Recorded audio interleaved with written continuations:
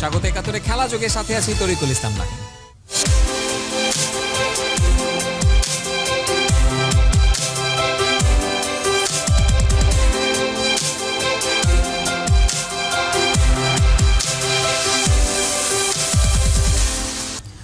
জাতীয় দলের মতো ইমার্জিং কাপ ক্রিকেট শনিবার শ্রীলঙ্কার বিপক্ষে মাঠে থাকবে বাংলাদেশ অনূর্ধ্ব 23 দল। লঙ্কার যুবাদের সাথে ইয়াং টাইগারদের ম্যাচটা শুরু হবে সকাল 9টায়। খেলা হবে জহুর আহমেদ চৌধুরী স্টেডিয়ামে। এরই মধ্যে চট্টগ্রামে পৌঁছে গেছে মুমিনুল নাসিরা। কক্সবাজারে গ্রুপ পর্বের 3 ম্যাচ খেলেছিল বাংলাদেশ। প্রথম 2 খেলায় জয় পেয়েছিল টাইগাররা, শেষটা জিতলেই গ্রুপ চ্যাম্পিয়ন হয়ে সেমিফাইনাল খেলার অ্যাডভান্টেজ পেত। এমন সমীকরণে পাকিস্তানের সাথে ম্যাচটা টাই দিয়ে শেষ করে বাংলাদেশ অনূর্ধ্ব 23 দল।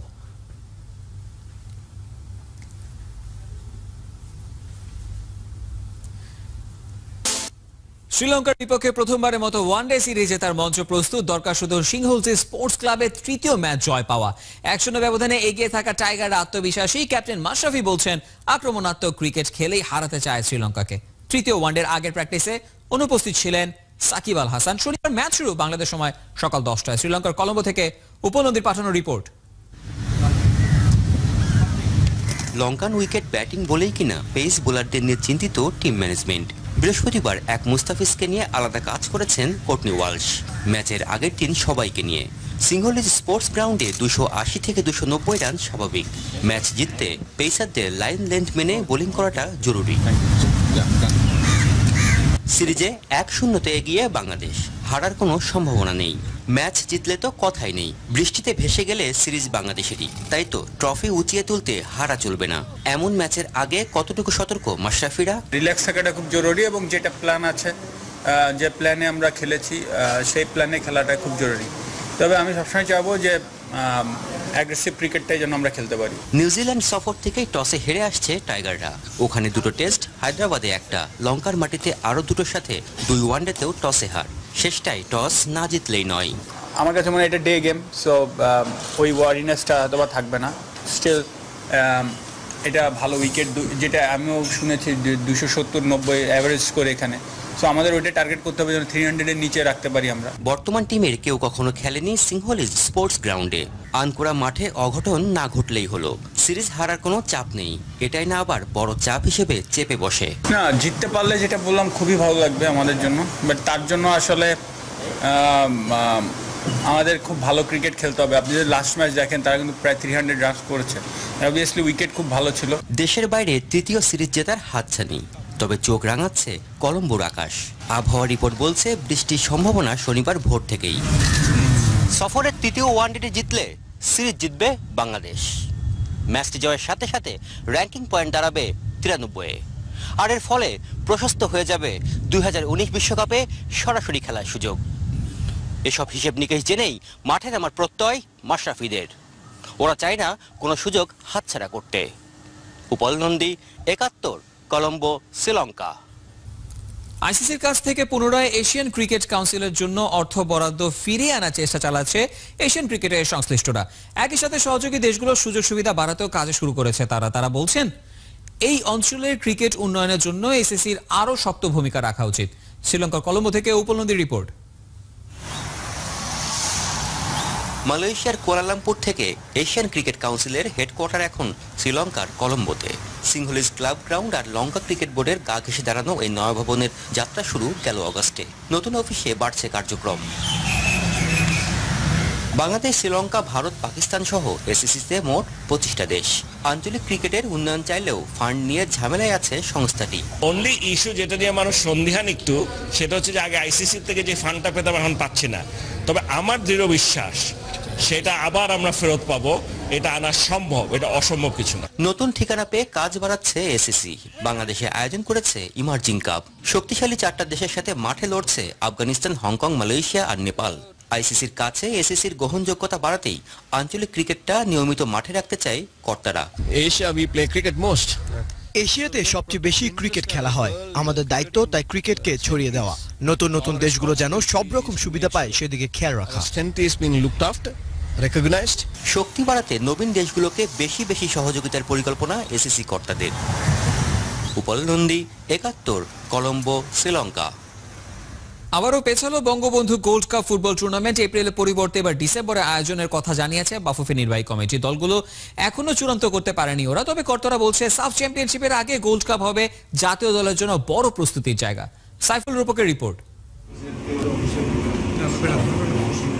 বাংলাদেশ ফুটবল ফেডারেশনের নিয়ম হয়ে দাঁড়িয়েছে লিগ কিংবা টুর্নামেন্ট বারবার পেছানো। জানুয়ারিতে বসার কথা বঙ্গবন্ধু গোল্ড কাপ, বলেছিল মার্চে হবে। শেষ নির্বাহী কমিটির মিটিংয়ে উঠল এপ্রিলের কথা।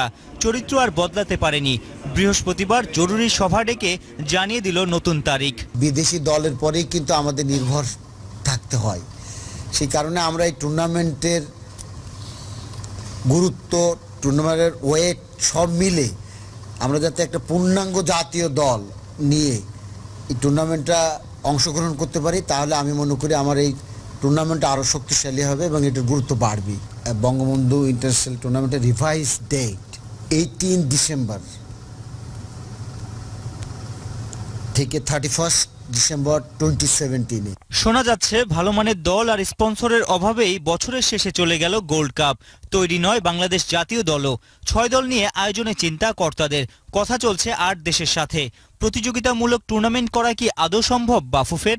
আমরা আশা করব যেহেতু আরও দলের সংখ্যা বাড়িয়ে এই টুর্নামেন্টটাকে আরও কম্পিটিটিভ করা, এবং আমরা যদি একটু ভালো সময় পাচ্ছি যে সাব চ্যাম্পিয়নশিপে আমরা অংশগ্রহণ করব, আমাদের তো একটা বড় প্রিপারেশন থাকবে। তার আগে এই টুর্নামেন্টটা করলে হয়তো আমাদের দলের প্রিপারেশনটাও ভালো থাকবে। ক্যালেন্ডার তৈরি করেও কোনো বাস্তবায়ন নাই ফুটবল কর্তাদের। গেল বছরের জানুয়ারিতে বসেছিল শেষ বঙ্গবন্ধু গোল্ড কাপ। এখন থেকে নাকি প্রতি ডিসেম্বরই হবে এই আসর। তবে সালাম মুর্শিদের কণ্ঠে এদিন খুশির খবর ছিল একটাই, ফিফা ফরওয়ার্ডিং প্রোগ্রামে বাফুফের দেয়া প্ল্যানিং ফিফায় অনুমোদন হয়েছে। সাইফুল রূপক, 71, ঢাকা। হকির আধুনিক কলা কৌশল শিখে উঠতে খেলোয়াড়দের পোক্ত করতে চায় বাংলার কোচরা। বৃহস্পতিবার থেকে ফেডারেশনে শুরু হয়েছে FIH এর তত্ত্বাবধানে হাই পারফরমেন্স কোচেস ট্রেনিং। 4 দিনের প্রোগ্রামে ওস্তাদের ভূমিকা আছে পাকিস্তানের লেজেন্ডারি হকি খেলোয়াড় তাহির জামান। সাইফুল রূপকের আরো একটি রিপোর্ট। সময়ের চাকায় চড়ে বদলাচ্ছে সবকিছু। এক সময়ে হকি স্টিক হাতে রাজত্ব করেছেন, এখন আন্তর্জাতিক হকি ফেডারেশনের সিনিয়র কোচ কিংবদন্তি তাহির জামান। FIH এর কোচেস ট্রেনিং এ বাংলার উঠতি কোচদের বুঝিয়ে দিচ্ছেন আধুনিক সব কৌশল। Coaching style of European coaches and the Asian coaches. FIH planning করেছে তাদের কৌশলী যেন সারা বিশ্বের কোচেরা জানে, প্রয়োগ করে। হকিটা অনেক বদলেছে, তবে দক্ষিণ এশিয়ার কোচরা ইউরোপিয়ানদের থেকে নানা দিক দিয়ে পিছিয়ে। আমি খেলোয়াড়দের প্রস্তুতি আর খেলার সময় কত ধরনের প্ল্যানিং হতে পারে সবকিছুই নানাভাবে এদের বাতলে দিচ্ছি। 4 দিনের প্রোগ্রাম অংশ নিয়েছেন দেশের 25 জন কোচ। ক্লাসে শৈশবের হিরোকে ওস্তাদ হিসেবে পেয়ে উচ্ছ্বসিত দেশীয় কোচরা। কি শিখছেন আর কতটুকুই বা কাজে লাগবে দেশের হকি উন্নয়নে? যত এই ধরনের কোর্স করব আমাদের নলেজ বাড়তেই থাকবে। নলেজ যদি বাড়ে আমরা সেক্ষেত্রে মাঠে এটা কাজে লাগাইতে পারবো। এটা নিয়মিত হওয়া তো খুবই জরুরি, কারণ একটা ভালো টিচার যদি না থাকে একটা ভালো ছাত্র কখনোই গড়ে উঠবে না। যে লেটেস্ট টেকনিক্যাল এবং ট্যাকটিক্যাল কনসেপ্টগুলো যেগুলো আছে, যেগুলো ইন্টারন্যাশনাল হকিতে এখন চলছে, সেই বিষয়গুলো নিয়ে করছি। আর আমি এখানে অ্যাজ এ কোঅর্ডিনেটর আমি কাজ করছি, তো আমার পার্টিসিপেন্টগুলো ভালো, তারা সবাই এনজয় করছে। শুধু থিওরিটিক্যাল ক্লাস নয়, টার্ফে বাংলার ওস্তাদদের প্র্যাকটিক্যাল জ্ঞানটাও দিচ্ছেন তাহির। সাইফুল রূপক, 71, ঢাকা। উন্নয়নশীল দেশগুলোর মধ্যে সবসময় হকি খেলা মাঠে রাখার জন্য রাজা আজলান শাহ পুরস্কার জিতেছে বাংলাদেশ হকি ফেডারেশন। ওমানের মাস্কটে বাংলাদেশ হকি ফেডারেশনের হাতে প্রথমবারের মতো এই পুরস্কার তুলে দেয় এশিয়ান হকি ফেডারেশন। ওমানে এক বৈঠকে বাংলাদেশকে পুরস্কৃত করার সিদ্ধান্ত নেয় AHF। গেল বছর থেকে হকি ম্যাচ টানা মাঠে রাখার কৃতিত্ব দেখিয়েছে বাংলাদেশ। অনূর্ধ্ব-18 এশিয়া কাপ থেকে শুরু করে প্রিমিয়ার লিগ, এমনকি তৃণমূলের হকি উন্নয়ন দেখে সন্তুষ্ট এশিয়ান হকি ফেডারেশন। তাই হকি ফেডারেশনকে পুরস্কার বুঝিয়ে দিয়েছে বড় কর্তারা। চট্টগ্রাম ওপেন গলফে সবাইকে ছাড়িয়ে সিদ্দিকুর রহমান 3 রাউন্ড মিলিয়ে পারের থেকে 14 শট কম খেলে দেশেরা গলফার শীর্ষস্থান ধরে রেখেছেন। তৃতীয় রাউন্ডটা বগি দিয়ে শুরু করেন সিদ্দিক, পরের হলেই করেছেন বার্ডি, কোর্সে নিজেকে নিয়ন্ত্রণ আনেন এবং পরপর আরও 3টা বার্ডি করে আধিপত্যটা ধরে রাখেন। তৃতীয় রাউন্ডে মোট 8টা বার্ডি করেছেন সিদ্দিকুর, বগি 3টা। গতকাল 8 নম্বরে থাকা জাকিরুজ্জামান নেমে গেছেন 13 নম্বরে। পারের থেকে 1 শট বেশি খেলে 10 নম্বরে বাংলাদেশের আরেক গলফার জামাল হোসেন মোল্লা। ত্রিনিদাদে দ্বিতীয় T20-তে পাকিস্তানের দেয়া 133 রানের টার্গেট ছুতে পারেনি ওয়েস্ট ইন্ডিজ, হেরে গেছে 3 রানে। 4 ম্যাচ সিরিজে 2-0 এগিয়ে গেল সরফরাজ আহমেদের দল। টস হেরে আগে ব্যাটিংয়ে নামে পাকিস্তান, পায় 132 রানের পুঁজি। ব্যক্তিগত সর্বোচ্চ 28 রান এসেছে শোয়েব মালিকের ব্যাট থেকে। 3টা করে উইকেট নিয়েছেন সুনীল নারায়ণ আর কার্লোস ব্রাথওয়েট। জবাবে মার্নেল স্যামুয়েলসের 44 রানের পরও পায়নি ওয়েস্ট ইন্ডিজ জয়। 8 উইকেট 129 রান তুলতেই শেষ করে ফেলে 20 ওভারের কোটা। 14 রান খরচায় 4 উইকেট নিয়ে টানা দ্বিতীয়বারের মতো ম্যাচ সেরা হয়েছেন পাকিস্তানের শাদাব খান। শনিবার সিরিজের তৃতীয় টি20 আবার মুখোমুখি হবে দুই দল। সাউথ আফ্রিকা ক্রিকেট দলে প্রথম ভারতীয় বংশোদ্ভূত ক্রিকেটার হাশিম আমলা। আজ 31শে মার্চ তার জন্মদিনে সময়ের অন্যতম সেরা এই ব্যাটসম্যানকে 71 খেলাযোগে শুভেচ্ছা। 2004-05 মৌসুমে ভারতের বিপক্ষেই টেস্ট ডেবিউ হয়েছিল আমলার, তবে সেবার তার ব্যাট কথা বলেনি। কিন্তু দ্বিতীয়বার পাওয়ার সুযোগ নিউজিল্যান্ডের বিপক্ষে 149 রান করে নিজের জায়গাটা পোক্ত করে নেন এই ওপেনার। 2008 থেকে 2010 সালে ভারত সফরে আমলার জীবন স্মরণীয় সময়। রানের বন্যা ছোটানো ব্যাটে সমর্থকদের মন ভরিয়ে দিয়েছেন তিনি। 2012 সালে প্রথম সাউথ আফ্রিকান ব্যাটসম্যান হিসেবে টেস্টে ট্রিপল সেঞ্চুরি করেন আমলা। তবে শুধু টেস্টেই না, ওয়ানডে ফরম্যাটেও আমলার ব্যাট সবসময় চওড়া। দ্রুততম 6000 রান করে ভিভ রিচার্ডসকে পেছনে ফেলে দিয়েছেন এই শ্বশুরধারী ক্রিকেটার। হাশিম আমলা দীর্ঘজীবী হন। It's 100 tastes full of moments. Every Amla fan has their moment. এই ছিল এই মুহূর্তে খেলাযোগে। জানতে চাই আপনার কথাও যোগ দিন খেলাযোগের অফিসিয়াল ফেসবুক পেজে।